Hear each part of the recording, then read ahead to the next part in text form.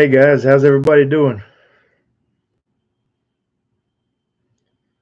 All right, we already got a few people in here, it looks like, so ready to get started. So, I've gotten a few questions privately through Messenger or YouTube, what have you. One that I wanted to go over, it was quite a lengthy, multi part question this guy sent me, and it was hey, I was wondering if you could do a video on producing queens and the number of colonies you recommend for producing queens. I am new and I have 12 colonies, hoping to double that next year. Some questions I have is how many queen lines should I have? Is it reasonable for me to graft my own? I can graft no problem, but I'm going to get long term results, not inbred. Do I just assume there are enough other colonies around, or is there a book you can recommend that will answer these kind of questions?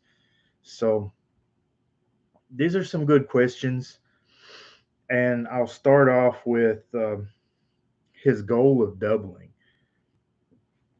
If a colony is reasonably healthy, there's no reason that you shouldn't be able to double your numbers. For that amount of colonies, I don't see it being worthwhile grafting. The reason being is because to graft, you need a cell builder. Your cell builder will require a lot of resources and tie up at least two colonies worth of resources of his in early spring, because that's when you're going to want to start. You're going to be pulling. You're going to have to really rob them, knock them down, and there's no point to put enough grafts in it to be worthwhile, which is around 60. Um, if you don't want to do 60, even if you had 40, but you don't need 40 cells, 60 cells if you have 12 colonies. So that's why I recommend the flyback split until you get your numbers up closer, over 50. Um, More than that, you could probably might want to probably look into grafting, um, and a cell builder may be worthwhile at that point. So, how many queen lines should he have? In my personal opinion, one. I don't see any point in trying to beat around the bush with it. At that small of a hive count, you're not going to be able uh, to maintain a line. It's just science. It's great. A lot of backyard beekeepers. I've been a backyard beekeeper myself, where you want to play with your lines and you get some results. But in the grand scheme of things, to be able to actually maintain a line in a breeding program, you need over 200 colonies. That's kind of a number that most people agree on. And like Rutner's books, the Russian Breeders Association, they have a minimum requirement of like 250, something like that, colonies, because that's really the minimum that you'll need to be able to maintain a breeding program.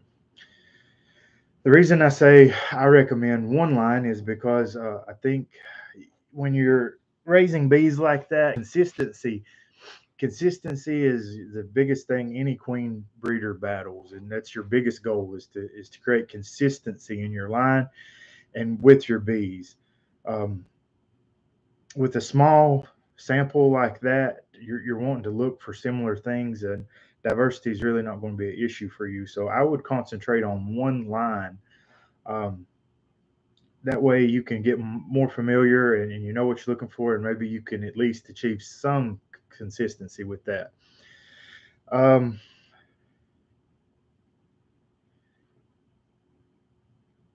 Long-term results in inbreeding. So bees are livestock, but unlike other livestock, we don't have a one-on-one mating. Uh, a queen is going to mate with 15 to 20 different drones. So diversity is not going to be an issue for you. Um, Diversity is always going to be your struggle. With a small apiary like that, most likely not in an isolated area, Diversity is what you're going to struggle with. Diversity is what's going to keep you from getting consistent queens. I really don't see you having a problem with inbreeding. Inbreeding can be a problem in a breeding program where you're selecting from the same breeder queen, you're raising your drones off these same breeder queens, and you're mating in an isolated area. Um, but you're going to know real quick by your breeding patterns if you're starting to see that. Um, but in the normal beekeepers apiary, inbreeding is not going to be an issue for you. Do I just assume there are enough other colonies around? No, don't assume that, and don't let other people contribute to your breeding line if you can help it. You want to raise drones. The drone source colonies in your apiary are just as important as your queen mothers that you're grafting from. So you want to select your best colonies, and you want to put drone combs in there and have them actively producing drones for your mating nukes. You want to saturate the area with the drones that you want to use. Now, as we said, diversity and all these other bees, that she's going to catch some from other hives and colonies, but hopefully you can put out enough that you get a consistent type of bee showing up in your apiary. So don't assume that you got a bunch of drones around. You really need to, if you're making cells and you're making queens, you need to be making drones. Is there a book you can recommend that will answer these kinds of questions? Yes, there is a book that will answer every technical question that you have about bee breeding, how many drone source colonies you need per mating nukes, how to set up your drone colonies, how to set up your mating yards, all these things. And that book is called Breeding Techniques and Selection for Breeding of the Honeybee by Frederick Wetner. Now, this is not a joyful read. It is not something it's not a page turner. Um, and there's a lot in here that may be over your head when you read through it, and you'll revisit and go back. But it's a complete handbook for a queen breeder or a serious queen breeder, in my opinion. Now, if you're wanting something less technical than that, there's a there was a beekeeper, Jay Smith. He has a book called Better Queens. It focuses hugely on nutrition, which is, I mean, it's just paramount in queen rearing. And it's a good book. He's a good author. It's an easy read with lots of great knowledge in that book. So that book again is Jay Smith, Better Queens, the first steps and things like that. So let me scroll back through these comments. I have some other questions that I had queued up, but looks like we're getting quite a bit in here. So let's see.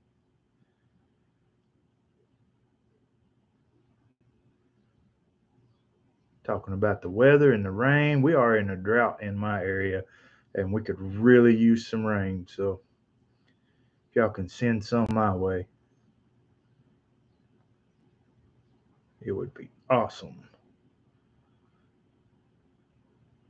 Raise extra queens for your neighborhood. Houston Shelton bees.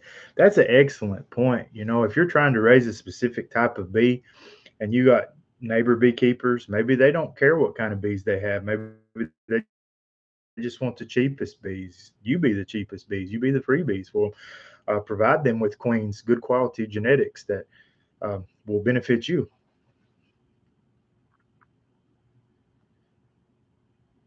It's chess, guys. It's chess. It really is. Gus, when are you going to start selling Russian queens? I sell Russian queens now. I just sell locally. Um, so when I start making my queens in the spring, they all go to nukes. I get more profit from nukes, and there is more demand locally for nukes than I can even ever fill. Um, so all my early queens go to nukes. Then when I start raising queens to sell in late June and July, it's terribly hot here. And I have concerns about shipping. And being a small producer, I really can't eat the cost of shipping and replacing queens like that through the mail when I have local demand that will take everything extra that I produce. But eventually, I would love to be able to ship queens. I would like to grow more and more into queen ring because it's much easier on my back.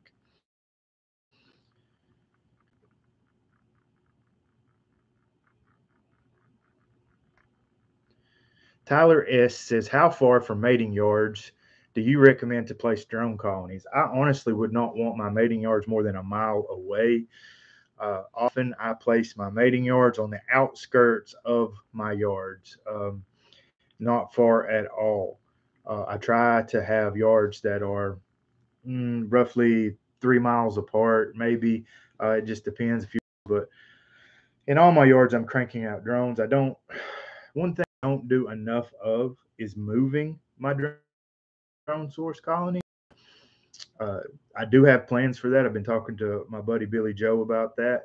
We raised queens together in the spring, and um, planning definitely to move more drone source colonies, not just our breeder queens, and have those set up way ahead of time. So I think that's important. But to answer your question, I like to have them close. I know some people prefer to have them a mile away or a certain distance away. I don't. I like to have them very close to the main yard. Um, I believe that drones escort the virgins to the DCAs. DCAs are drone congregation areas. My personal theory is that the queen doesn't just fly out and wander and find a DCA. I think DCAs are developed around large apiaries. I think that they may go to the same spots year after year, but because those apiaries are there, I think if there weren't any hives there, they wouldn't just travel 30 miles to make a drone congregation area. So, saying that, I feel that um, the drones always escort the virgins out. In my observations, you'll make up mating nukes and you won't have any drones in there. You go back and you check on these cells, see if they've emerged, and things will be chock full of drones. And drones find the virgins. I've also observed in my mating yards that typically these virgins aren't flying solo. They have escorts. Sometimes they're much larger, and sometimes they're smaller, but there'll be a tiny, almost like a tiny swarm that will escort her away and back. And usually they're chock full of drones. So that's my opinion that drones escort the queens. Let's see. What else do we got?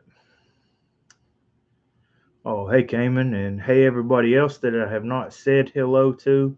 I am really bad at being able to focus on that chat. So if I don't call you out personally, I'm sorry.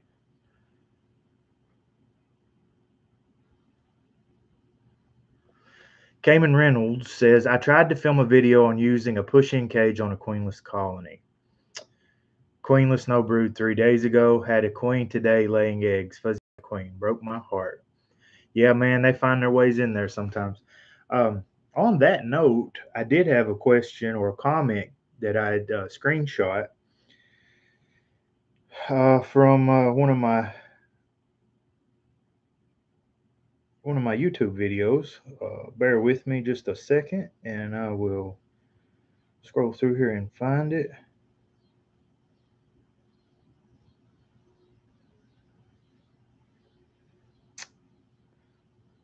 Da, da, da, da, da. Sorry, guys.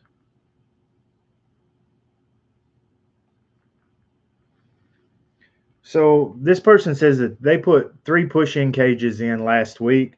2 were successful, but we caught our queen under the edge of the cage because they couldn't see her coming out. And also, they were fighting off bees um, while they were trying to install this queen. So on push-in cages, I would recommend for you to find your frame of emerging brood and shake the bees off. Just shake them off in the nuke and turn it away however you need to. These bees are emerging, so she's going to have attendance within minutes, most likely, right? So it's no problem. Shake these bees off, then lay your cage how you want it, where you want it. Uncover the hole for her, place the cage in, give her a second, she'll come out, tip it up, pull it out. Also, something that I recommend is that you handle queens often to build up your confidence.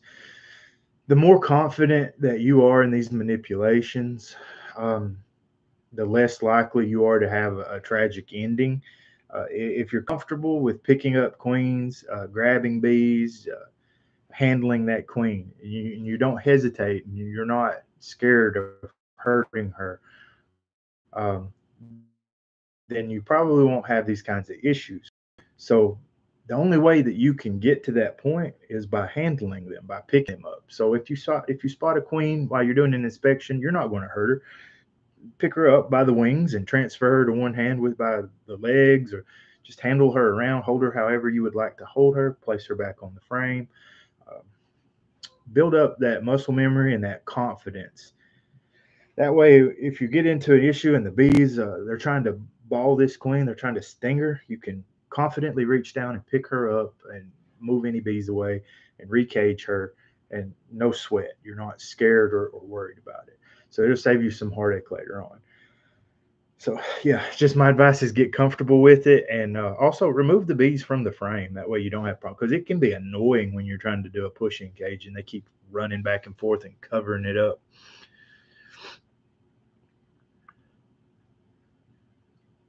Wesley Bumpers, thank you for that. I appreciate that. Cayman's got a video coming out tomorrow on mating nukes and Corey Stevens VSH queens. I will be watching that. Gus, do you often have to deal with pollen in your honey frames? What's the best way to remove it? Typically, no. I don't have to deal with pollen in my honey frames. Um, I use excluders, and the way that I manage my bees is to reconfigure the brood nest and build up into the honey making process. I'm not just waiting for them to need a super and slapping a queen excluder on and throwing the super on. I'll go ahead after I knock them back in the spring uh, and set the queen excluder, set a super on, and let them understand what space they have and reconfigure that brood nest as they build up. And I generally don't have problems. Uh, I don't think I'm explaining that very good because it's kind of complicated, but hopefully you get the point of it. Gus, do you produce queens in August? I don't. Um, I may try. I generally try a little bit of fall splits as experiments each year because I suck at it. I'm horrible with fall splits. I have a very bad track record. Lots of guys have great luck with it. Lots of large scale guys, even around here, split in the fall and have excellent luck with it. But I have not had that luck. When I figure it out, I'll do it on larger scale. But until then, I'll just keep playing around. Generally, my problem are small hive beetles. My second problem is I don't have enough drawn comb. I feel like after the summer solstice, it's an effort to get bees to draw comb, and not just an effort. It's difficult. So if I had a surplus of drawn out comb that these bees wouldn't have to draw out anything, and I fed and just focused on buildup, I feel like I could do much better. But generally, I don't have all that comb at that point. Usually in August, still most of my surplus deep combs are full of honey because I use resource hives to draw them out, and I'll have them in the spring, but usually still in the fall, even still they're loaded with honey.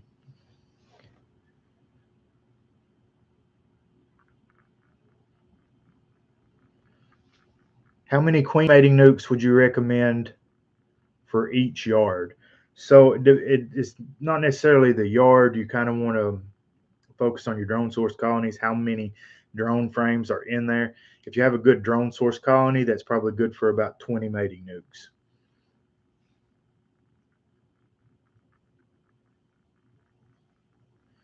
In the first year of beekeeping from swarms only, what is a realistic amount of comb to expect to hope for per colony? Um,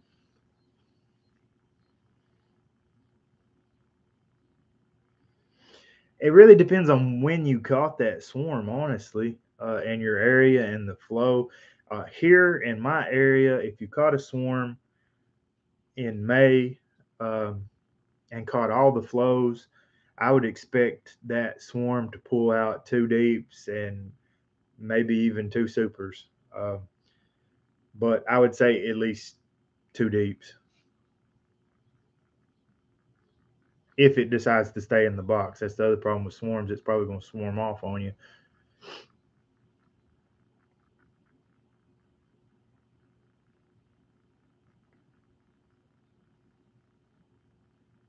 Bruce Southern says, apiaries, I'm trying a small batch of Russian queens that I got from Stephen Coy this year. I think that you will be very happy with them. One thing is just understand what kind of bee they are. They're very environmentally sensitive. They're flow sensitive bees. They're not brood factories. Um, they're responsive to feed and pollen, but that queen will shut down if she don't have nothing in there. Let's see. Where else are we?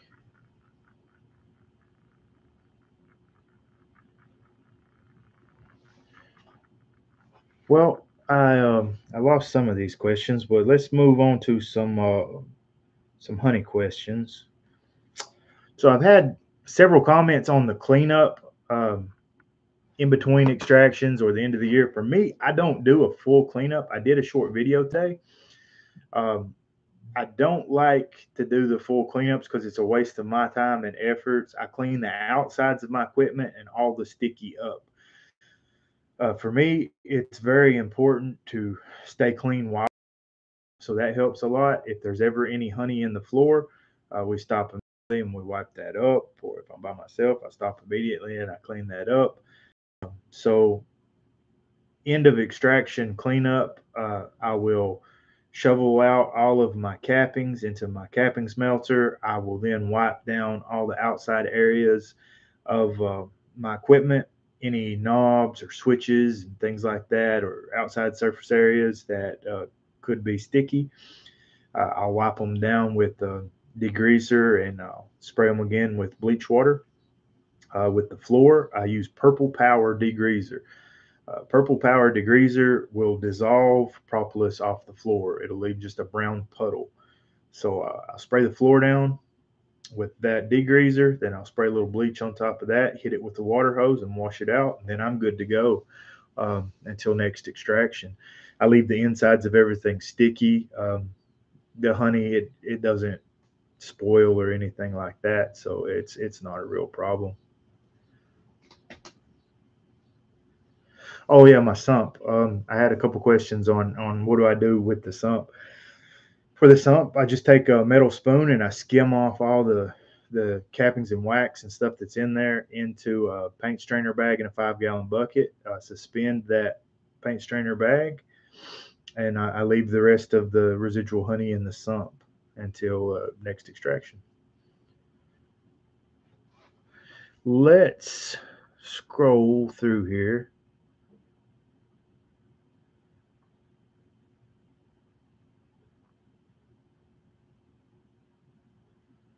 I had two small 3 frame mating nukes get robbed and they killed both newly mated queens. hard to protect small hives from the big ones. That is very true and a very real problem, especially in dearth times. Queen rearing gets more difficult in the summer with the heat. It also gets extremely difficult in a dearth period, not only for that reason, but for drone saturation or drone population issues.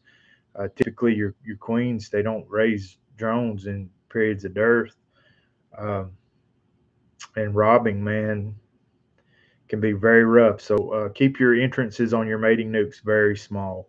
They don't need a lot of space, and don't let your mating nukes get too big, and you won't have any heat or ventilation issues in them.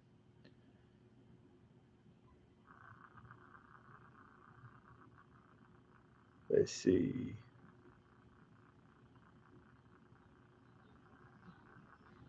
Da, da, da.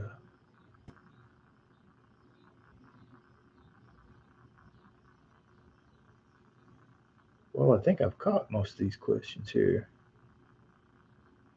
All right, guys, y'all got anything? Gus, how do you make your hot honey? That's proprietary, guys. I feel like I have a pretty good product with that. I will tell you, you want to start with some very dry honey. If you can, somewhere between 16 and 17% moisture content. And it's best to use uh, fresh and dried peppers. I feel like fresh peppers impart flavor that you'll never be able to get from dried. But the dried peppers, they do provide heat and some flavor without jacking the moisture content up. Those fresh peppers will definitely drive your moisture content up, so you got to be careful about them. But I hope that helps you somewhat.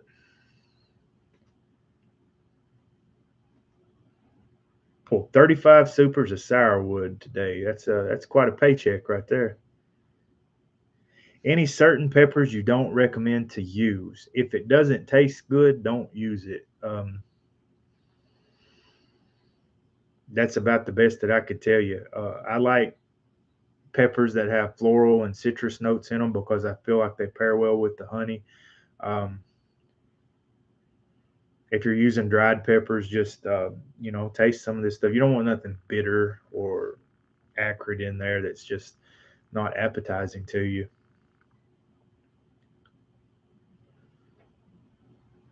What cases do you use for your comb honey? The hard cases or the cheap, flimsy ones? Where do I get them? I've used about every kind of container for comb honey that I've found. I've used the flimsy clamshells from Dadant a lot. The problem with those is that they don't seal, and we have these very tiny little ants here that they get in there, and such a pain in the butt. Uh, you really they get in there, you can't do anything about it. You kind of lose the comb. Um, Also, you can't stack those clamshells. I mean, you can stack a few tall, but they won't support weight and they'll collapse in on each other and ruin the comb. The hard cases are very expensive. Um, Man, it's painful ordering those. I typically order those from Blue Sky because they're the cheapest ones that I found. Blue Sky Bee Supply. I did order 1,000 containers from a maple syrup supply company that also supplies like some honey bottling products. It's a Canadian company. I think it's DG or something. I talked with a fella from, well, he's pretty active on the commercial beekeeping group on Facebook. His name's Eugene Roman. He's a Canadian uh, beekeeper, and he has a winery and he produces a lot of home honey. And I admire his business model. So I reached out to him. I liked his packaging, so I ordered a bunch of these. But they are not see-through around the bottom. They have a clear lid and kind of a tannish bottom. I think they're a handsome case, and they're very, very cheap compared to those hard cases.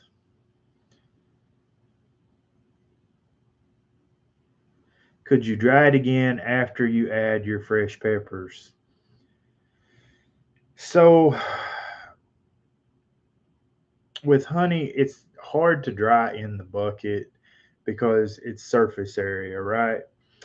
In a bucket, you have a round, small area of surface area. You got to dry it, you got to stir it, you got to keep doing it. So, yes, you could, but the amount of time and labor that you would have in the product, it really, you kind of, you got it when you're selling things and you're doing things for profit.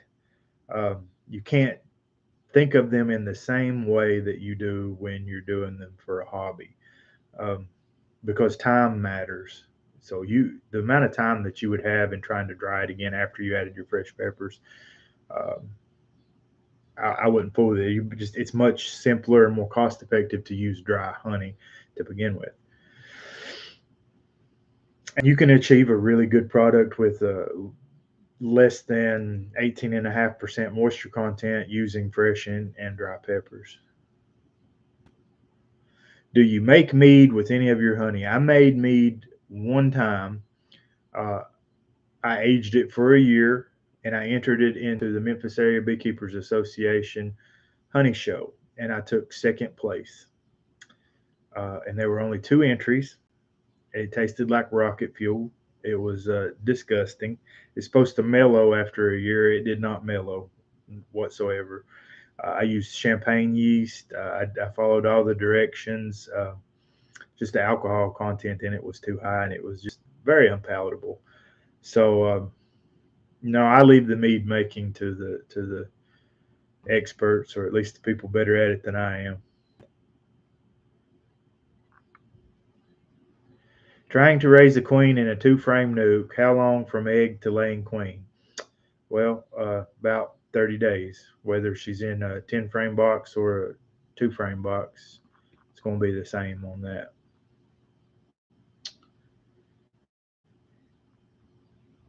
Anyone do much with canola? I've heard it crystallizes quickly. I have never been on or near canola crop. Can't speak to that. Cotton is notorious for crystallizing fairly quickly. Most of our honeys here in the upper Delta will crystallize relatively quickly, uh, but cotton a bit faster than most.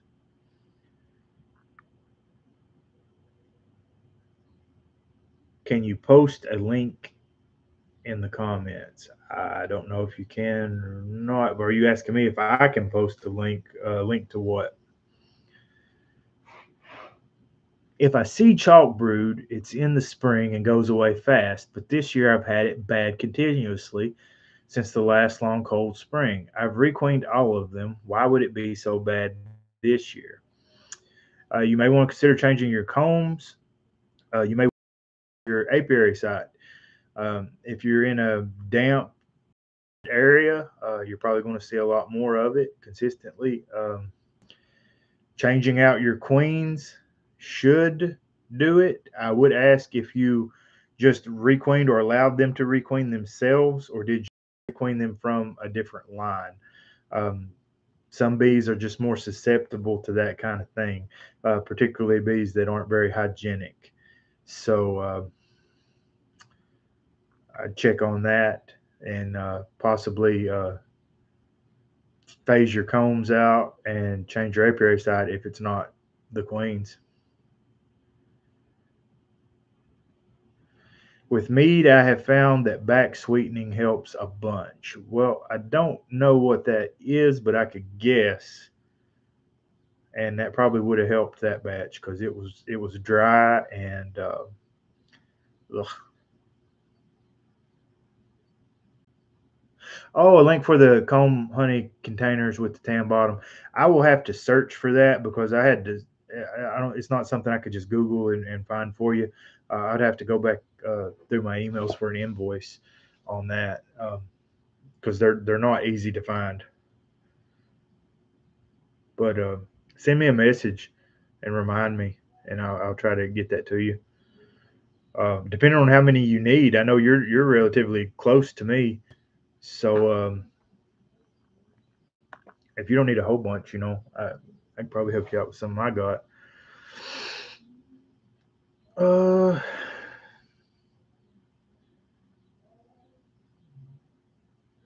Gus, what was the company that remade the spiral cell protector? That is Pierce Beekeeping. Pierce Beekeeping. They make hot knives and lots of cool stuff, really. But they're very well known for their hot knives, them capping knives. Um, it was Anura that remade those, and they have them listed on their website. And my giveaway is still going on, guys. I have not reached 2,000 subscribers yet. I think I'm close to 1,700.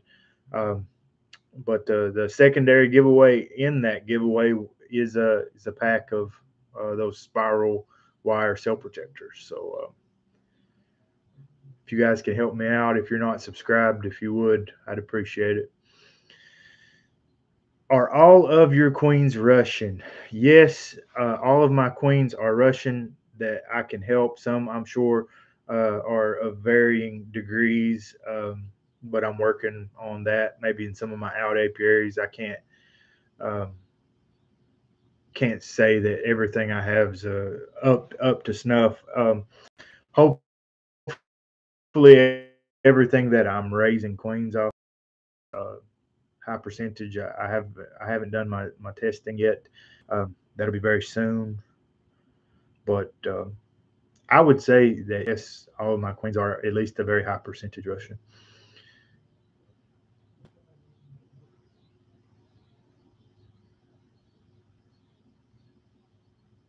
Do, do, do. Alhambra Orchard and Apiary has sold out this year already, but wanting to plan ahead for next year. That's always good, man.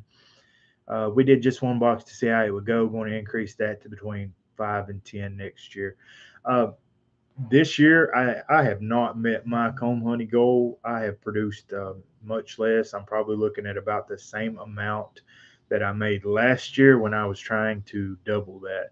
Um, they have not wanted to pull comb for me this year the way they have in years past. All around this year, the weather and everything, it's been very frustrating. I'm working on sunflower honey, Gus. Did you say that you don't care for it? So yes, I did say that I don't care for it, but I do like to make it. People love it. Um, it sells well. It's an interesting varietal to have. My farmer did not plant his sunflower field this year. The weather, like I said, we all kinds of problems. Typically, he plants pretty good field sunflower for me. Well, not just for me, but I like to think it's for me. um, yeah, I personally don't like the flavor of sunflower honey. It's just a personal thing, though. It's a good honey, and people love it.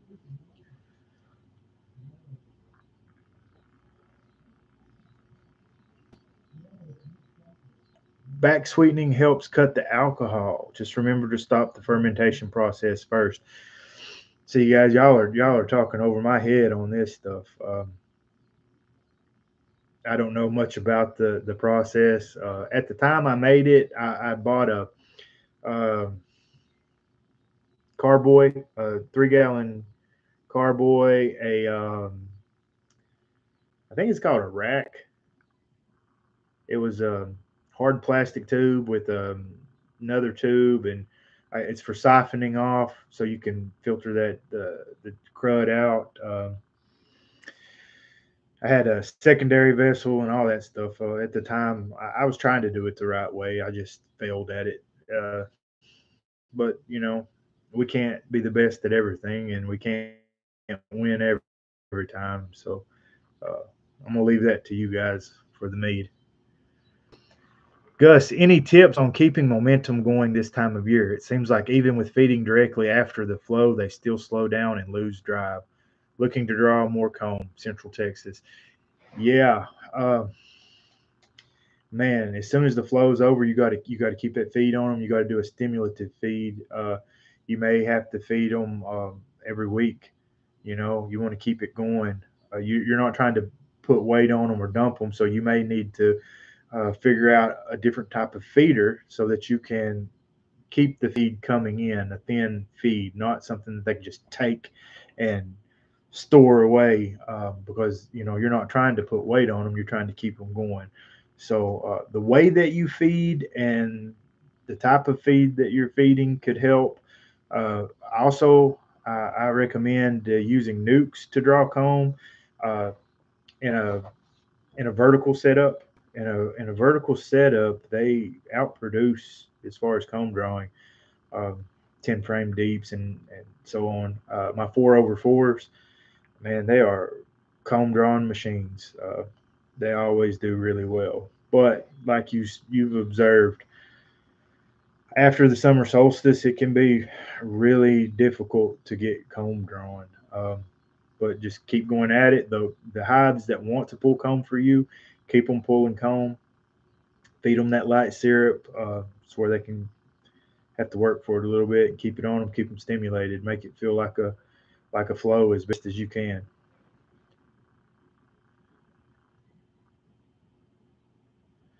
This year was tough. I had one hive that far and away outperformed the rest.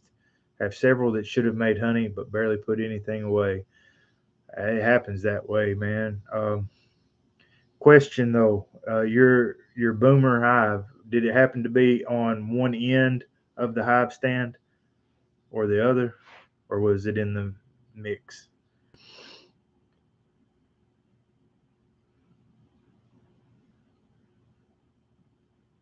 I got 5 boxes of comb honey due to your inspiration. I cut down several drawn medium combs to encourage them over the excluder, then removed them.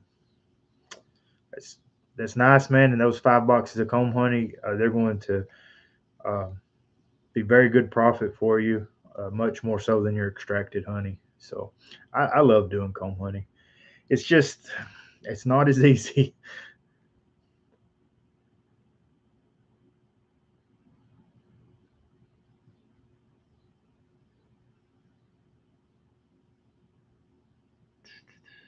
Any tips on introducing virgins to mating nukes? For example, do you pull mated queen for a week before?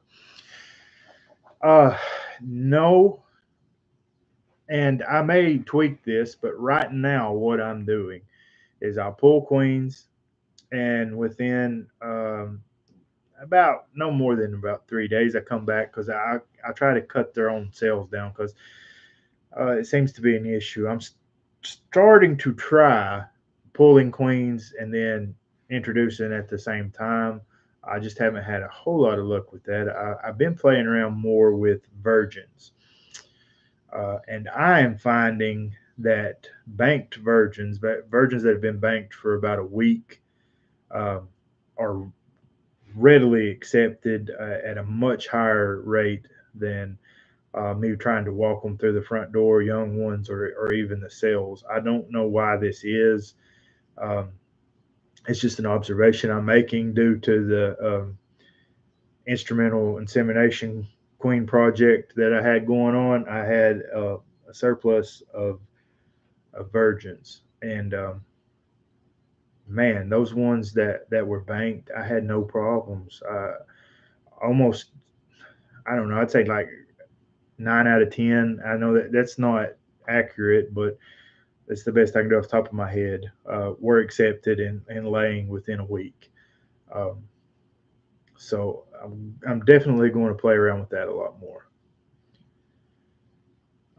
But prior to that, I would walk my virgins through the front. I'd let them go in the front on their own volition. I would open the cage, set it at the entrance, and let her go out and go in, march in as she pleased. Because they seem to do that in nature. I know I've had plenty of them end up where I didn't want them to be.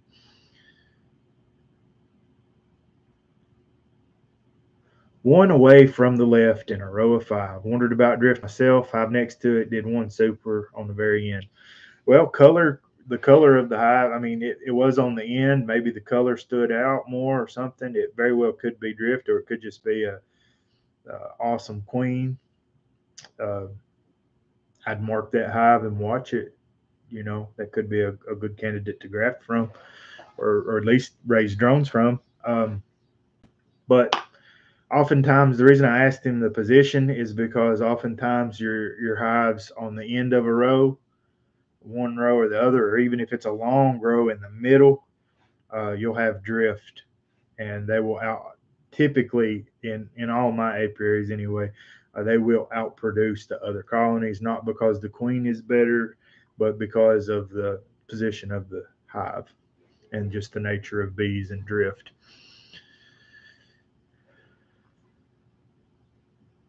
Sweet Harlan honeybees. Well, I'm glad you caught one, man. Um, throw some questions out here at me. Let's keep it going.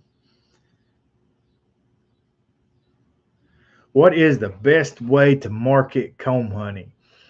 That's going to be different wherever you are.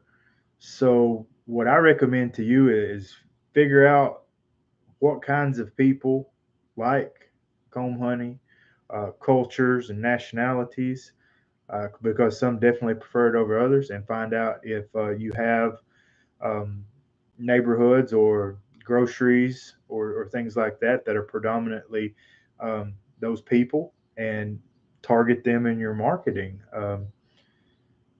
For me, there are a lot of Middle Eastern people in the Memphis area, and they love comb honey. They prefer comb honey. They tell me this. So through word of mouth, and also, you know, targeting those smaller stores and trying to find customers and things like that. I have a very large Middle Eastern population that I can't fulfill all the comb honey needs there. So that's my area. Now, when I lived in Southwest Virginia, a lot of older people want comb honey, but they don't want to pay what it costs or what your labor is worth for you, really. So there wasn't a whole lot of point in making it. If there's not value added, then it may not be for you. And if that's the case, then I recommend that you start small and build your market. If you don't already have a market there that wants it, build a market, advertise it, make lots of posts about what you can do with it, how great it is. Um, Blow it up and build your market and build your clientele.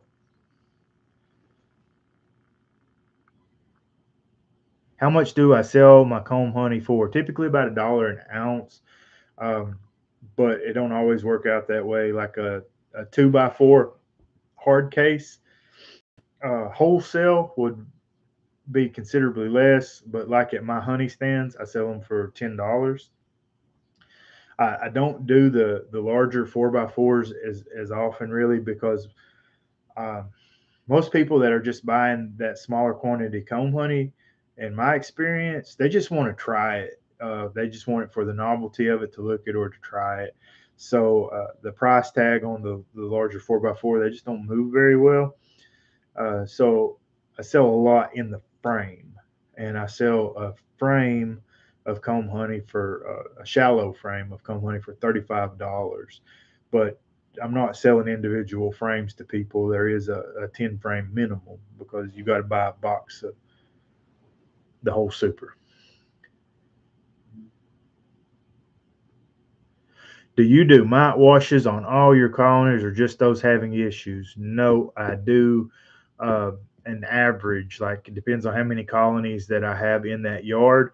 I will pull samples from random colonies. If there's 30 colonies, maybe I'll pull um, samples from 3 colonies in that yard randomly. Um, when you're trying to get a bigger operation going, or have bigger yards, more colonies, you don't have time for all of that. Treating hives individually, you treat hives as a yard, if that makes sense to you. Um, Ones that have issues, if they're visibly having issues before, I treat annually. I treat once a year.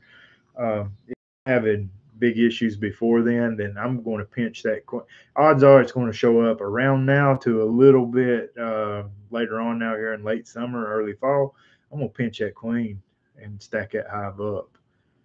I'm not going to baby them. I don't want that. I want mite resistance. I want bees that survive and do well with it. So I'm not babying ones that are having issues.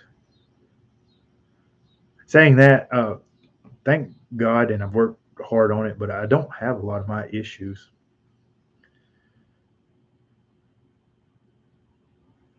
Can you have too many frames full of old pollen? Should I take them out before winter? Man, yeah, you can, but the odds that you do probably aren't that great. They're gonna need that pollen in the spring, so but they can become pollen bound. So without actually looking at your situation, it's hard to say. But yes, they can become pollen bound. Yes, pollen can get old and dried out, and the bees won't use it, and they're reluctant to clean it out. Um, but most times they need a lot of pollen, and some types of bees hoard pollen like crazy. Russian bees hoard a lot of pollen, uh, but they need it.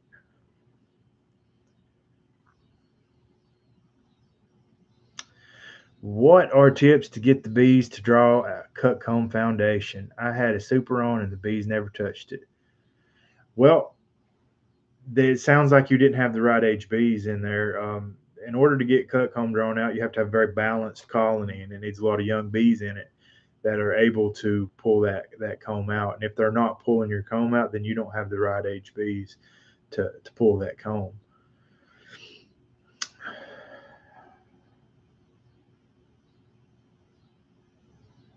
I'm going to attempt the OA dribble. Can't fork out the money for a vet. Well, it's better than nothing. So give it a go. How long will a queen last? Uh, how long will she last, and how long I will let her last are different stories. About 2 seasons, but she could last 4. Typically, I see most of them failing in their second to third year anyway, usually around third year. But one thing that is worth looking at is queen longevity. I would like to do better